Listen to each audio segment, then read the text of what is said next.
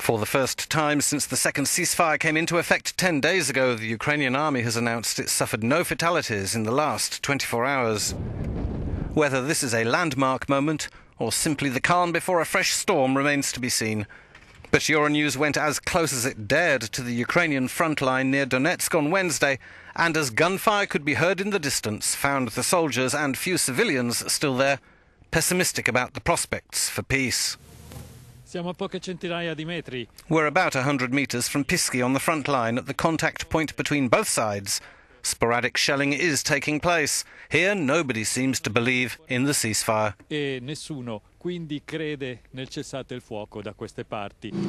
The wrecked remains of Donetsk airport are just 4 kilometres away, and Pisky controls the last corridor leading to it. What ceasefire are you talking about? During this truce we had soldiers killed and wounded.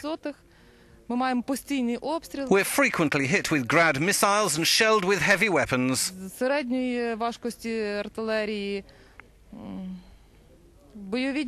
The battles have been going on. There may be a truce for Kiev, but not for us. There's still full-scale shelling of Pisky going on. There is no truce. All these countries, Russia or whoever, the Donetsk People's Republic or Luhansk, that are fighting against Ukraine, the war's going on.